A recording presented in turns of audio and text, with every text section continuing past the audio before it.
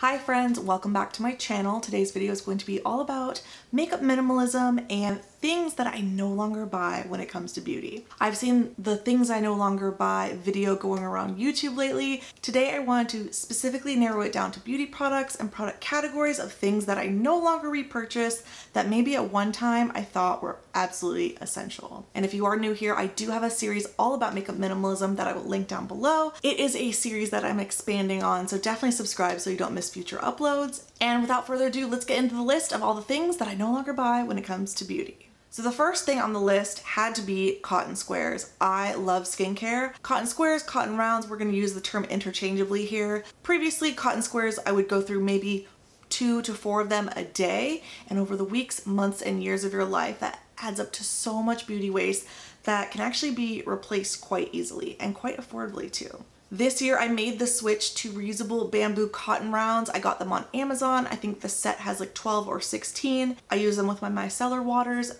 essence, makeup remover, toner, and they do great. They don't really shed, they wash really well. I just wash them with my typical towel laundry every week. I will caveat this by saying I do occasionally purchase cotton balls, but those are strictly for nail polish removal. I don't think a reusable cotton square is going to be the best bet because it's essentially like a small towel, and nail polish remover and the chemicals and acetone don't really mix too well. So that is something I maybe purchase once a year, once every year and a half, because a single bag of cotton balls lasts me a very long time. So I'm strictly talking about cotton squares.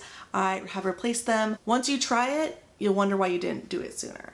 Number 2 on the list are mink lashes. The best lashes back in the day were mink lashes. They just had so much volume and drama, and they had the longevity. You could use them 10, 20, 30 plus times, and they were luxurious. They were a little more high of a price point, and they just looked a little more glamorous than what was available at the drugstore. But nowadays, synthetic strip lashes have come such a long way, and they look just as amazing. There's literally no reason to buy mink lashes moving forward. Now, while I haven't made the switch to totally cruelty-free beauty products, mink lashes are something I've stopped wearing in the last 3 or 4 years. I think it's just totally unnecessary because synthetic lashes are available everywhere and they look really good. Back in the day, you know, the mink lash brands were like Lily Lashes, and nowadays everybody has a synthetic faux mink style. Some of my favorite brands of synthetic cruelty-free lashes include House of Lashes and Blefari Lashes. Blefari specifically is a locally based indie brand, so I will link them of course down below, but I just feel like mink lashes are a thing of the past. There's literally no reason to wear them. Even if the brand says, you know, the mink fur is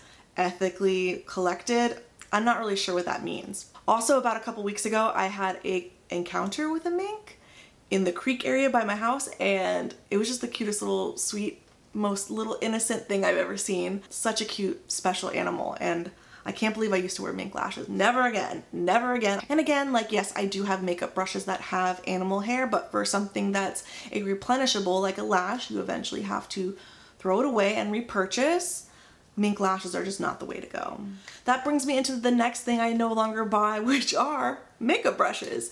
And this is gonna be not the same for everybody, but for me personally, I have a hoard of makeup brushes. I've been on a strict makeup no-buy since 2017, just only picking up things that I need to replenish in my collection. Unless I'm getting a very specific travel size brush to fill in the gaps in my collection, I don't buy makeup brushes. I have invested so much money in my makeup brushes over the years. I have some great Sephora collection brushes, Hakuhodo, which are actually my favorite. I have nice brushes that are from the drugstore like Real Techniques. I also have Sigma brushes, which are synthetic and really high quality for a great price. I own probably more makeup brushes than there are days in the year, but I don't really like washing them that often. So while my makeup brush collection is crazy, I never need to buy makeup brushes again. Eventually, yes, I could declutter some of my brushes, and that is on my to-do list, but I'm not really buying any more makeup brushes because I've invested in such quality ones over the years. Make sure you're careful when you wash them, not pulling at the bristles or tugging them or running them under too hot of water, and I promise you, your brushes are going to last year after year. I've had a lot of my brushes, even my MAC brushes from back in the day, probably 10 plus years. So if you take good care of quality makeup brushes, they'll last you potentially a lifetime. The next beauty thing that I no longer buy are products containing carrageenan. Now this is going to be a very specific to me kind of philosophy, but this could apply to you if you have any ingredient sensitivities or allergies, because beauty products have some crazy ingredients in them if you look closely, and what I've found over the years is that the same thing can go by different names. So make sure you note that. I have a very severe food allergy to carrageenan, which is carrageenan, which is Irish moss, Chondrus crispus, red moss.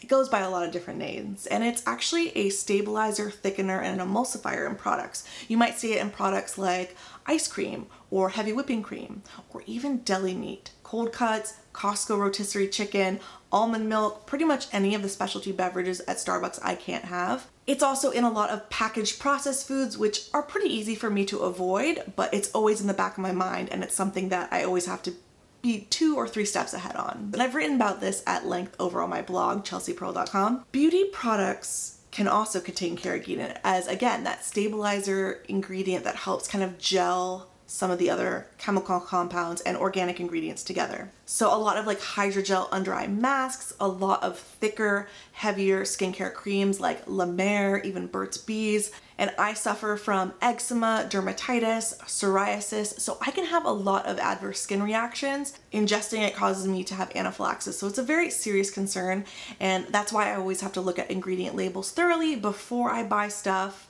and it prevents me from buying a lot of stuff, so it's kind of a good thing. So even if I'm lured into the hype of a product, I will go through the ingredients, and it's a quick, black and white elimination, knowing that, oh, that has something that's gonna upset my skin, it's out. You know those like highlight powders and face powders and eyeshadows that kind of have that gel touch? They usually contain carrageenan, so that's like an easy, clear-cut decision for me. The next beauty thing that I no longer buy is lip liner. I can't remember the last time I bought a lip liner. I do remember the last time I decluttered my lip liners, and it felt really good because they were all just sitting in a drawer, never being used. So when brands do send me like products for consideration, usually with lip liners, I'm less interested in them as a product category overall. So I'll usually put those aside in a giveaway. But for specific brands like Shades by Shan, where they sell their lip products and lip kits with a liquid lipstick and a lip liner, I usually pick out the lip liner that interests me the most and stick with that. So maybe owning one lip liner is something that I find is reasonable because I use it so rarely. A clear wax lip liner would be a great option if you have a lot of lipsticks you like that tend to feather or bleed outside the lip line. And I really think you can get by with just one lip liner. You don't need to have it in every color under the rainbow. One nude lip liner to rule them all, I feel like one color can kind of get away with everything. I would wear a nude lip liner under a red lipstick, like probably not vice versa, but definitely a nude lip liner could take you through all the colors of the rainbow. And if I do use it for the purpose of keeping my lipstick in the line, I think I can get by with just a single lip liner. Whether that's a nude, whether that's a clear, either way. All I know is that lip liner is just something I haven't bought in the past 4 years. And I'm pretty good with that. The next beauty thing that I no longer buy has to be nail polish. 2008, 2009, 2010, when everybody was showing like humongous makeup collections, I never let mine get that crazy. But one thing I did go a little crazy on was the nail polish. I love painting my nails all different colors of the rainbow, neons, glitters. It's just something I have less and less time for these days. When I do want to paint my nails these days, I usually opt for more classic colors that kind of go with multiple different outfits or occasions I have coming up. So like today, I have red nails. These are a powder dip manicure that I got at a salon. A salon manicure is something I typically only do a couple times a year for special occasions or for trips coming up. I love gel manicures. I'm new to the dip powder.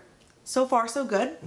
But in terms of painting my nails at home, I usually only do my toes, and I usually only go for like a really, really milky white pink because I love the way it makes me feel. It sounds crazy, but I love the way my feet look when I have a color like this on because it makes my skin look a little more bronzed and it just looks clean. It looks elegant and clean. It looks good with all of my open toe shoes. So I usually go for a color like this. This is actually my absolute fave. This is Sinful Colors Sinful Shine Gel Tech in the color Tutu Thrills, and I love this. I wanted to specifically mention this nail polish in particular because the swatches on Walmart and Amazon and I think Ulta are totally wrong. It shows it as like a bubblegum pink, and it's definitely more of a white, milky, muted pink. I pretty much wear that color on my toes year round, and the only nail polish I will buy, if anything, are my base coat and my top coat. And again, only buy it like once a year or whenever I run out, or once they become like too thick to use. So my favorite base coat is the OPI Nail Envy. It's just an overall nail strengthener that you can use on naked nails, and if you have dry, brittle nails that are always splitting, breaking, peeling, try this. And then the Out the Door top coat, really thick, glossy, kind of gel effect style top coat, and it dries really fast. I have like my quarterly manicure that I get in a salon, and then I have like my monthly pedicure I do on my feet at home. But other than that, don't buy nail polish. I just don't have the patience or time. I just know that usually when I go to a salon, I get like a classic nude, a classic pink, a, you know, pin-up red, or something in between. Occasionally I'll get the like chrome. I should also mention I love press-on nails. I did a whole blog post last year on my obsession with press-on nails. Press-on nails have come a long way since the 90s, let me tell you. You can get so many different shapes and styles, colors, and nail art options nowadays. Generally speaking, they come with really good adhesive, and you can also buy nail glue anywhere in case you want to rewear the same pair over and over again. Yes, wanted to mention that. While I don't buy the nail polish itself, occasionally I will buy a press-on nail kit. And the very last beauty thing I no longer buy has to be shave gel. Now, if you go back and look at my empties videos over the last 7 or so years, you'll know that I had a very specific shave gel that I liked. So what's really interesting is that it wasn't even like a Skintimate or an EOS, it was a store brand shave gel that I was so obsessed with back in the day. But what I've come to the realization of over the years is that it's a lot of packaging waste buying all these specific beauty products for like very narrow use cases, and I could still achieve the same close shave using just like my regular body wash and a really sharp, you know, brand new high quality razor. So these days I just use like Dr. Bronner's Castile soap. I love the peppermint one and I love the almond one, and if you watch my empties series, you'll see I go through those every so often. I love Dr. Bronner specifically because it's so concentrated, you get so much product, and they have a lot of great scents. And I also love using them for washing my makeup brushes. Finding those products that have like the multi-use factor will definitely help you streamline not only your beauty routine, but also your life. It's just one less decision and it's a lot less waste. Okay, and I have one honorable mention. I know a lot of people are saying in these videos that they don't buy makeup wipes, and I was gonna include it in my list, except for I never really bought a lot of makeup wipes in the first place. Back in the day, I would buy the Equate wipes from Walmart in the black container, which were comparable to the Olay wipes. I remember like Nicole Guerrero used to use those back in the day, and I really liked them for like easy, you know, makeup removal on the go, say when you're traveling. I never was a huge makeup wipe person in the first place. That's why I didn't really put it in this list. I really don't like that single use kind of philosophy with any kind of beauty product. I will occasionally buy them again for the purpose of getting my makeup off on the go, say while traveling or after the gym. So I still occasionally buy them, but again, it's like 1 pack per year. I really like the Yes to Coconut wipes and the Honest Company, literally the unscented, like almost water baby wipes. And you can get these in the baby section. And you get 72 in a bag. These are over 99% water and plant-based. The wipes from Yes to Coconuts are biodegradable. If you can't quite shake your makeup wipe addiction, go ahead and make the switch to something more biodegradable and plant-based. And I think also keeping makeup wipe use strictly to the times where you don't have access to a sink or a fresh towel to cleanse your face with. All right, friends, so that's about it for today's video. Those are all of the beauty things that I no longer buy. Now, I reserve the right to do a follow-up video for when I think of more things along the way. Definitely comment down below if you'd like to see part 2 of this video, because I think I can definitely come up with some more things that I no longer buy in the world of beauty. And if you're new here, be sure to subscribe. I make 2 videos a week all about fashion, beauty, and travel, and living large in little ways. Thank you again for watching, and I'll see you very soon in the next one.